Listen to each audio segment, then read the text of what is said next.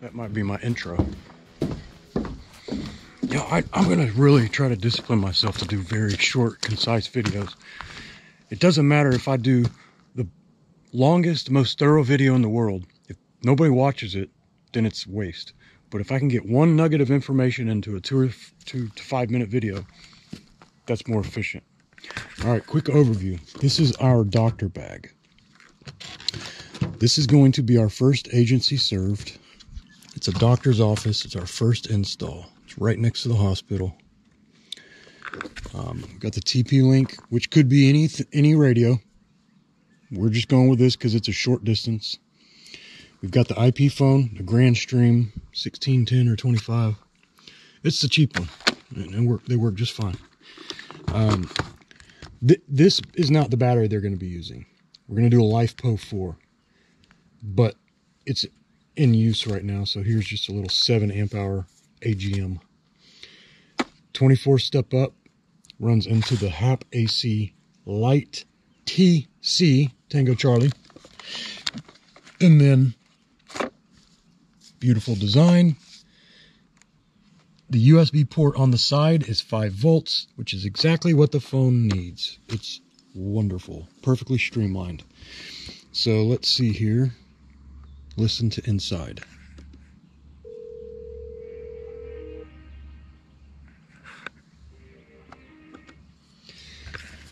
I'm not going to go through the whole thing, but this is over the mesh. It's hitting that TP-Link. That TP-Link is going to the dish over there. The dish is going over to one of the nodes over there. And that is going to my main node that is hooked into the internet. But it's not using the internet. It just has access to the internet. This thing boxes up nicely.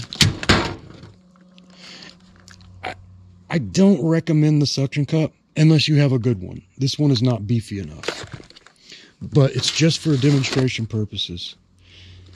Obviously, when I pack it in there nicely, it'll zip up like a normal briefcase. $5 or $10 at a thrift store. I got a couple of them, I think. But as you can see, this breaks down. You just twist it.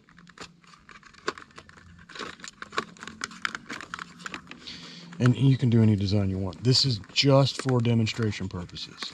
When we give it to the doctors, it's going to be complete. Oh yeah, I've been doing solar today too. That is one of the things I will add in the second iteration, is a foldable solar panel. Now, I'm either going to find a 12 volt or I'm going to take the 5 volt micro USB and put it on a step-up buck. It's just, I have too many other more important things to do right now than that. The first iteration is going to have a cigarette lighter, 12 volt cigarette lighter for your car, and or the USB, the 5 volt USB with the step-up buck. These doctors are going to be deployed to, obviously it's not a sure thing. I haven't been shooting all day. I come out here to shoot the first video and they start banging away. They would be deployed to a Red Cross refugee center or something like that. So they're going to be near their vehicle. Best case scenario though is to have a solar panel also. Here's a 30 watt. Having that would fold in half. Perfect.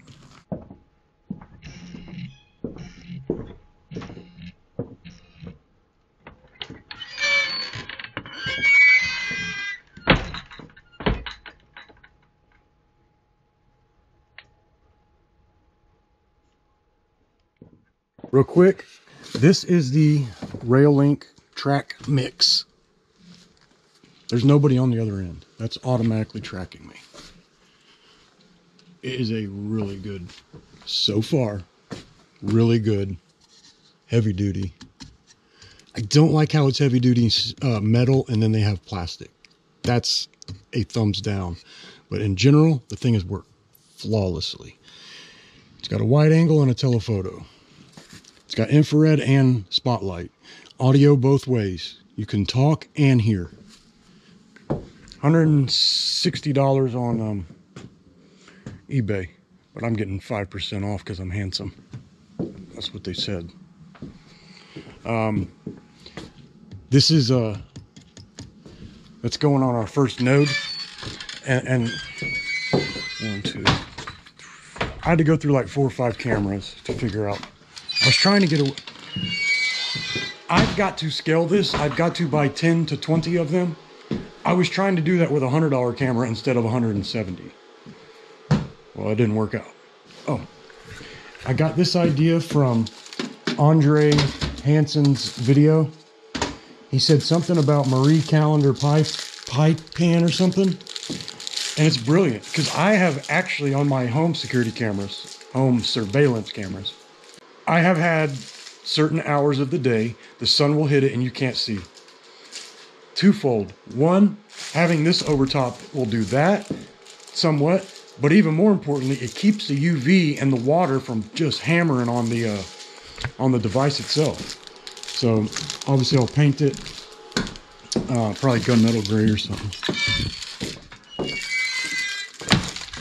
and it will be over top of it, keeping it safe, or keeping it.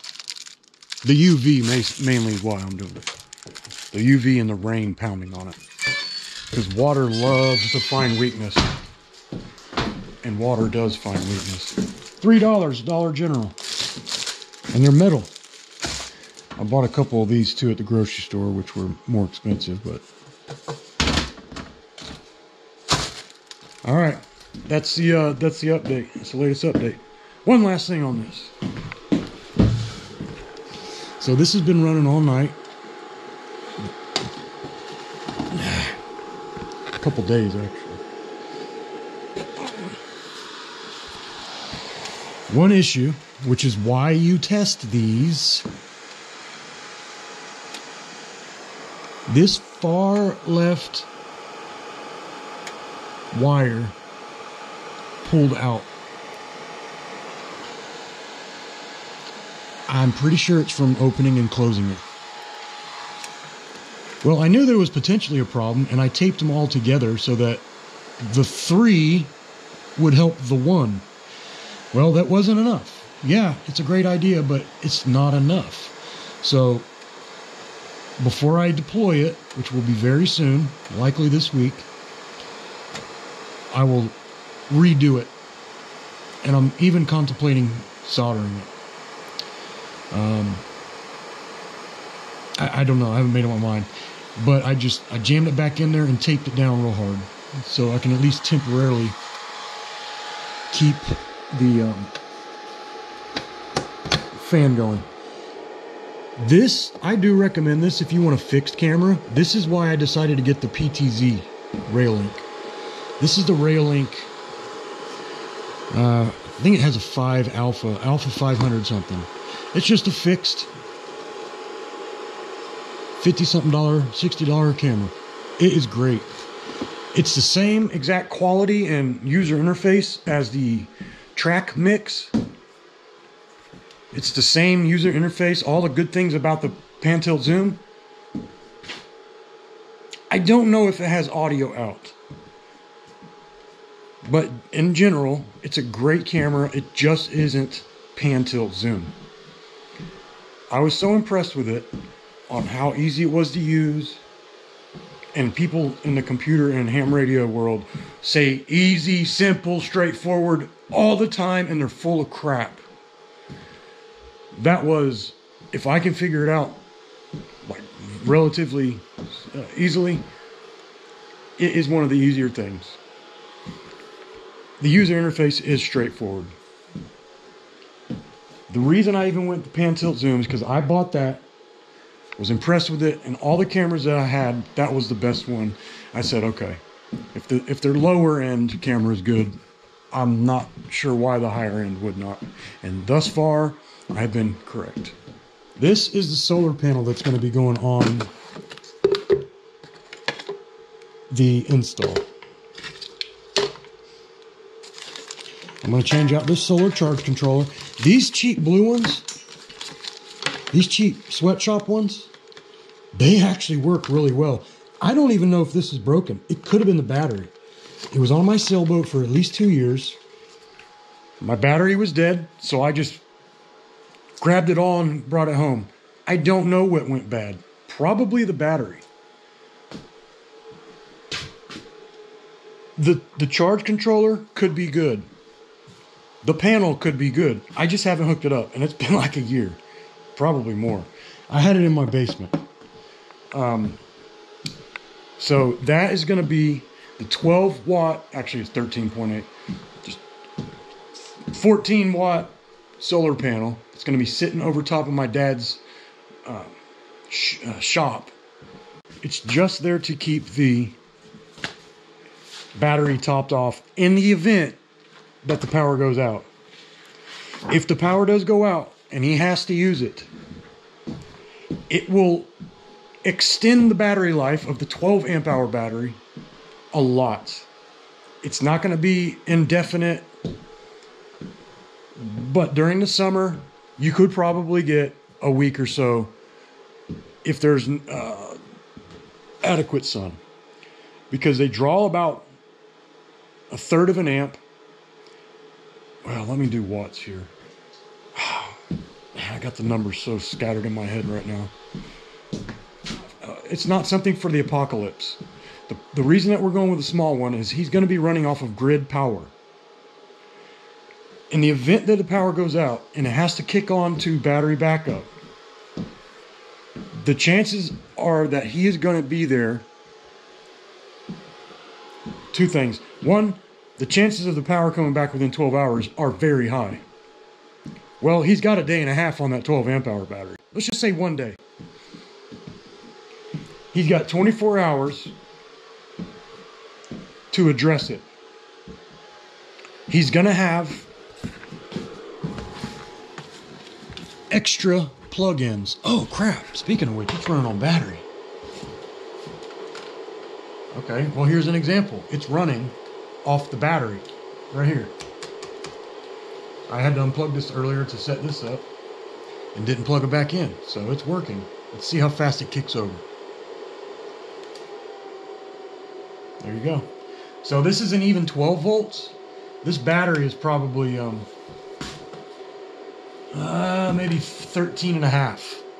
So that's why the RPMs were higher. It's running this radio. I actually don't need that one on. I wanted to show the guy who came over who, oh, what did I do? Oh, I didn't plug it in, idiot. All right, I'm just kind of go off on a tangent now. Man, see, I am so undisciplined. From the beginning of this video, which was 9.5 minutes ago.